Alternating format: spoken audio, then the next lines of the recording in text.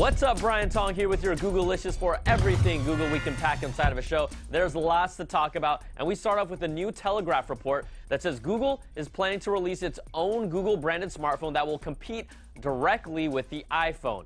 We've heard rumblings about this over 5 months ago that Google wanted a more integrated Apple-like experience for their Nexus phone line. Now, at the moment, Google develops the Android software, but unlike Apple, it partners with a rotation of manufacturers each year for the Nexus phone hardware. The new device is expected to be released by the end of 2016, according to their sources, and we'll see Google take more control over design, manufacturing, and software. It's really just an example where Google wants to be more like Apple, and then there's the other times where Apple wants to be more like Google. But don't worry, Google has stated it's not going to just stop supporting the Nexus phone line. For example, an Android police report says Google is working on a live support app for Nexus devices. It's tentatively called Google Support, and think of it as Amazon's Mayday help service, but for Nexus products. Google's app reportedly also has the ability to share your screen with an agent on the other end, so I would just make sure you clean out your photo library before you set up a help session.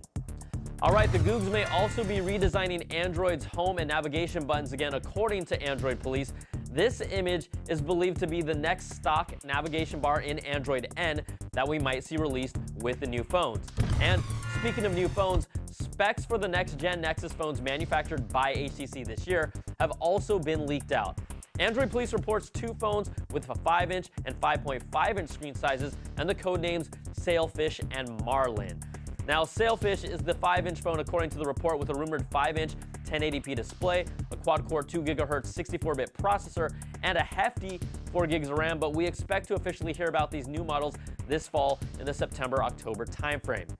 Now, in other hardware, Evan Blass is back at it again on his Twitter EvLeaks account after he revealed the Samsung Galaxy Note 7 has been confirmed, indicating a jump from the Note 5 to the Note 7 name to catch up with the entire Galaxy product line.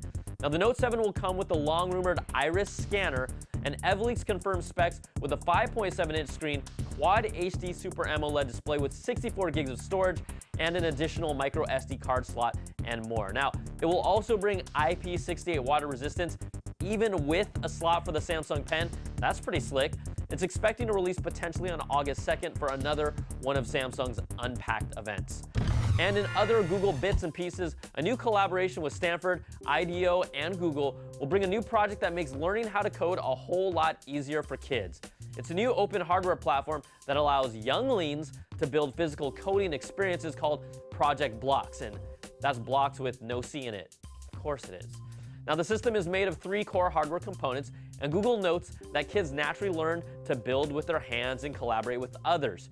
Project Blocks is looking for participants who want to take part of this study, so check out the website if you want to find out more. Also, at VidCon last week, YouTube announced it's bringing live streaming capabilities directly to its YouTube apps on iOS and Android. You'll be able to see audience numbers and metrics with the live chat happening at the same time, where people keep telling you to take your top off. Now, select YouTube partners are getting it, and the feature will continue to roll out more widely over time. And finally, Google Earth and the satellite layers in Maps are getting a huge boost with sharper and more detailed images thanks to the Landsat 8 satellite. It was launched in 2013, and it captures images with greater details, truer colors, and even more frequency. Now, you can see the difference in this comparison between the old data and the new imagery. That's pretty. Now, Google calls it its freshest global mosaic to date. It looks really impressive, and it's definitely worth checking out. All right, that's going to do it for this week's show. You can email us at Googlicious@cnet.com or tweet me at Brian Tong. Thanks so much for watching. We'll catch you all next time for some more of that Googlicious. Googlicious.